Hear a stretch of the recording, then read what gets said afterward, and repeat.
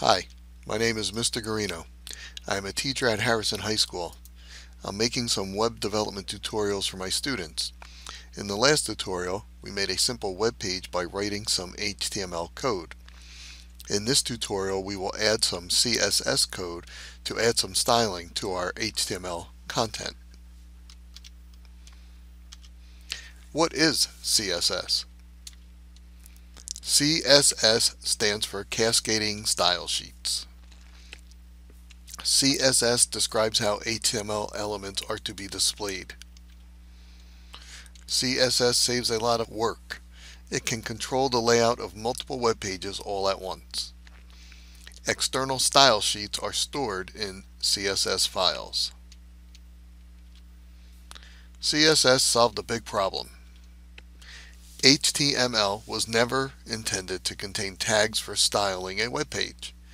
Even though we know that text in an H1 tag should have a bigger font than text in a P tag, the exact type, size, color, etc. of the font should be specified in a CSS document. HTML was created to describe the content of a web page, like H1, and then inside there you put this is a heading or welcome to my website, and then a P tag for your paragraphs. So that's what's on a web page, the content. When tags like font and color attributes were added to the HTML 3.2 specification, it started a nightmare for web developers. Development of large websites where fonts and color information were added to every page became a long and expensive process. Basically, you have to go in, if you want to change the color of something on the bottom where you say contact us and you have some information down there, and that's on every single page, and you want to change the color of that, you have to go to every page and change it. We don't want to do that. So to solve this problem, the World Wide Web Consortium, W3C, created CSS. CSS removed styling from the HTML page. CSS syntax, meaning how you have to type it in to make it work. A CSS rule set consists of a selector and a declaration block. And this graphic gives you representation of what it's supposed to look like. So the selector would be like your H1 or your P, your body. Declaration, we're saying color, and then we're saying it's going to be blue. So the declaration contains two parts: the property, color, and the value, blue. The next declaration says we want the font size, that's the property, to be 12 pixels, that's the value. So you can have many declarations for a particular selector, and each declaration has a property and a value. The selector points to the HTML element you want to style. The declaration block contains one or more declarations separated by semicolons. Semicolons. Here we have, let me bring up my pen, sorry, just in case people are confused with this. This is a colon, it separates the property and the value. This is a semicolon, it separates the declarations. So you can have more than one declaration separated by a semicolon. Each declaration includes a CSS property name and a value separated by a colon, as I just pointed out. A CSS declaration always ends with a semicolon, and declaration blocks are surrounded by curly braces. Curly braces. Where's my pen? Here we go. Curly brace. That's what we call a curly brace. Open your index.html file in Notepad and add the following code inside the head element. Now we're going to read it off on the slide first, but then I'm going to go do it, so you can wait until I do it to follow along. We're going to add this link, relative equals style sheet, or relationship, type, text, CSS, and hrefs is the actual link. It's main.css. The code above links your CSS file to your HTML file. The code basically says that your HTML file has a style sheet relationship with a CSS text file, and the name of it is main.css. While we are adding the style sheet link in the head element, let's also add the code for the character encoding inside the head element as noted below. Should have really did this in the HTML tutorial, but I forgot. Happens. And so we're going to add this meta character set equals, or char set stands for character set, UTF-8. If you remember, we saved our HTML file as UTF-8. And now we're actually telling the browser that that's the way we worked it, or that's how we saved it. So UTF-8 is the dominant character encoding for the World Wide Web, accounting for 87% of all web pages. The Internet Mail Consortium, IMC, recommends that all email programs be able to display and create mail using UTF-8. And the W3C recommends UTF-8 as default encoding in XML and HTML. Let's go and do that. So I'm going to first go to my folder, Documents, MrG website. I'm going to right click, open with Notepad. And in the last one I had to keep zooming in my last video. I guess I was silly. I really should have formatted this font and made it something bigger so we could see better. That might be too big because now we can't read everything. And you can do the same thing when you're working on this if you can't see everything so good. Make it bigger, but then as your page gets longer you can't see as much of it. So you might then want to reduce the font. Okay, so inside of our head element up here, we are going to add that code that was on the slide. So we're going to type open angle bracket, link. Our relationship is, it's a style sheet.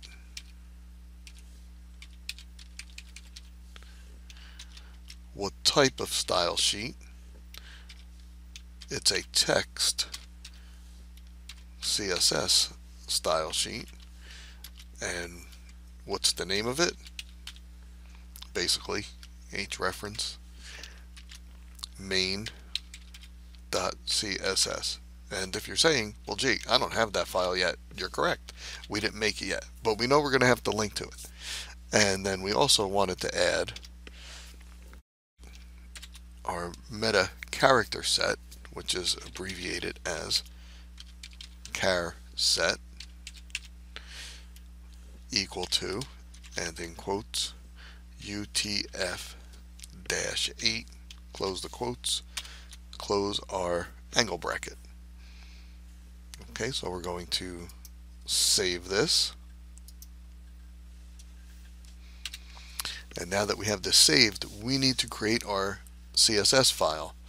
So we're going to close this out because in the next slide I'm going to show you how to create the CSS file.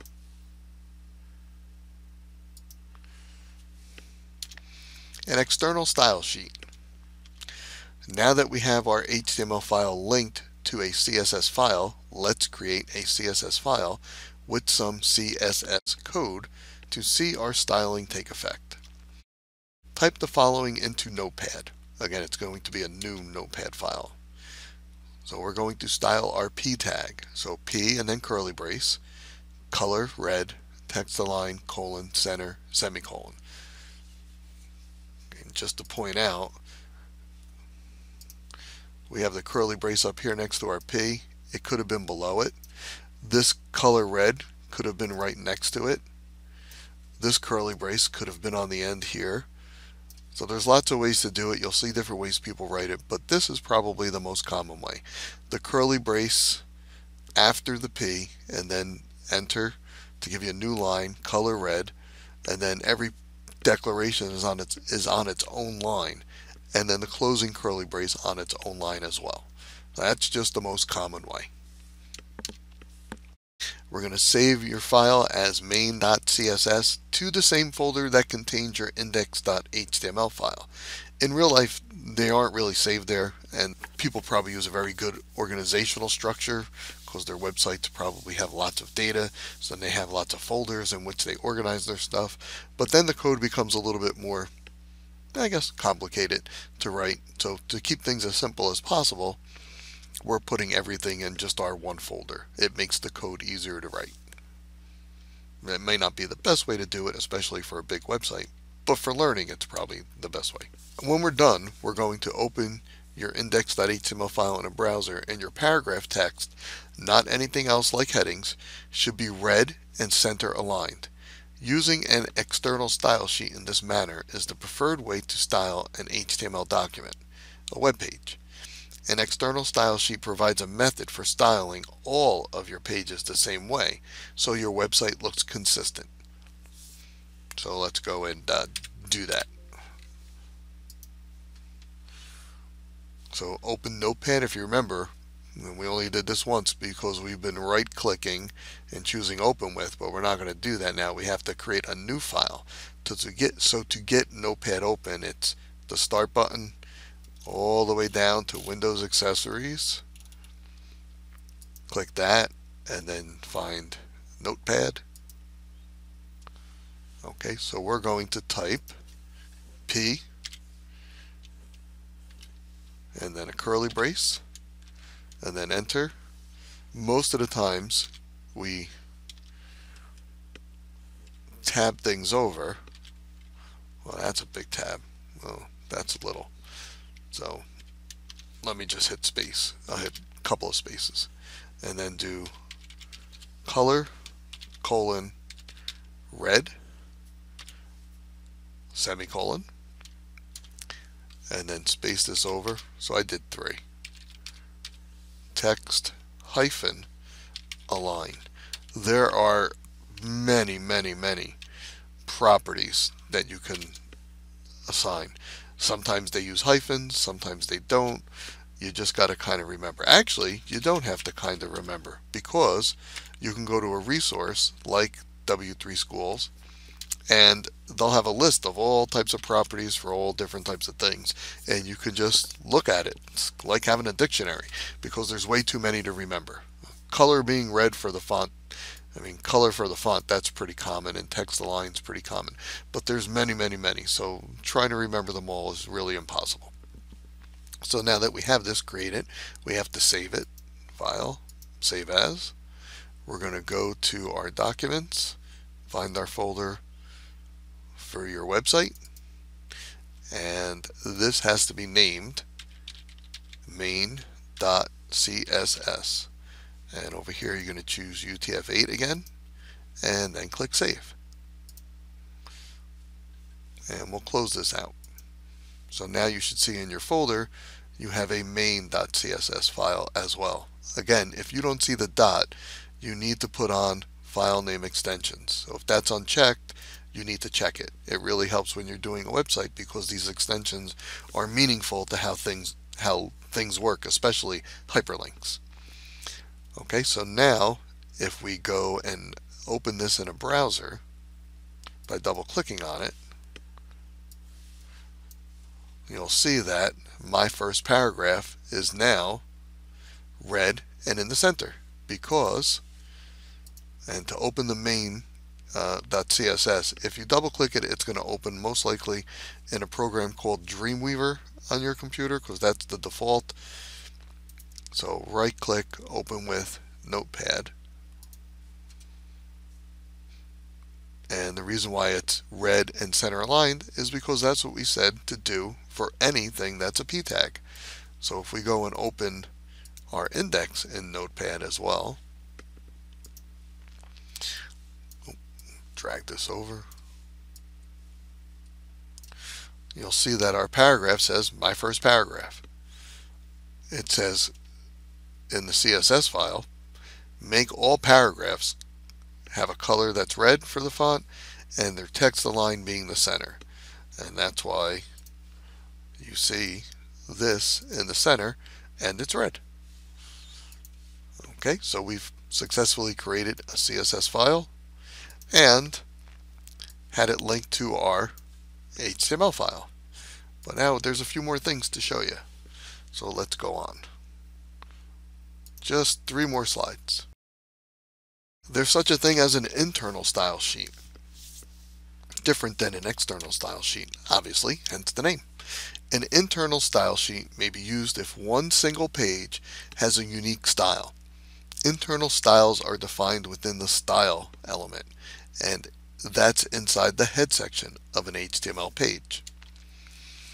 We're going to open your index.html file and add the following inside the head element, but after the link to the external style sheet, main.css. So we're going to add this, style, paragraph, color blue, and then close the style tag. When we're done, we're going to save your index.html file and then open it in a browser, and your paragraph text should be blue and center aligned. Note that the external style sheet made the paragraph text red, but it was overridden to blue by the internal style sheet, hence the term cascading style sheet, meaning the properties that you're doing as far as like your colors and your font sizes and your alignment. If it's called out once by one thing and then after that comes another call out, the thing that comes after is the one you're going to see because it overrides the one that was before it. So let's take a look at that. So I'm going to right click on index, open with notepad, and inside of our head element, but after the link. So after that, we're going to type open angle bracket, style, close the angle bracket, and then we're going to P, then we're going to P. We're going to hit P and trying to line that up with the curly brace. So here maybe, and we're going to say color blue, and then we have to close our curly brace, and then we also have to close our style tag, so slash style. Okay, then we save this, and then we open our index page in the browser, and you'll see now that it's blue. If I refresh this page, you don't actually see it because it happens really quick. But if we had a really slow internet connection, or if you had this huge picture that was being loaded and then going over it with red, or your background being white and then a picture loading over it, you could actually see the picture loading and the white being behind it. And that's actually happening right here in that,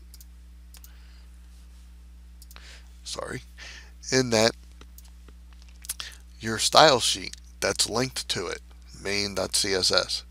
By the way, you could name it anything you want over here. That's just what I chose. But whatever you name it in here, or whatever you say you're linking to in here, better be what you name it in your folder. Otherwise, it's not going to find it. So anyway, in this main.css, we said to make the color red and the text center align.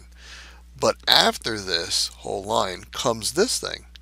So this then overrides that because this comes next. So it's like reading in order. It's cascading down the page. Okay? If we were to take this out, so I'm just not going to retype it. I'm going to cut and then paste. Okay? When this page is read, it says, hey, make the paragraphs blue. But then it goes and links this, and in this main thing it says make the paragraphs red. So let's save this and then go back and refresh our page, and you'll see the paragraphs now red. Okay, so that's what they mean by cascading. And I think it would actually be silly to have it this way, because why would you want to call out a color and then have it controlled by your main? However, there are instances where the main sets up everything, and then you just want to change one particular thing on this page. And so you do that here, and you say, okay, I know all my pages, we have all paragraphs in red and center aligned. But on this particular page, for some reason, I don't want my paragraphs to be red, I want them to be blue.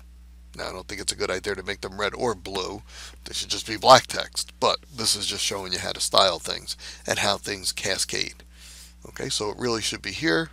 I'll save it again, and then I'll go and refresh this page, and it's back to being blue. And what really happens in the background is when it reads the main.css, it makes it red.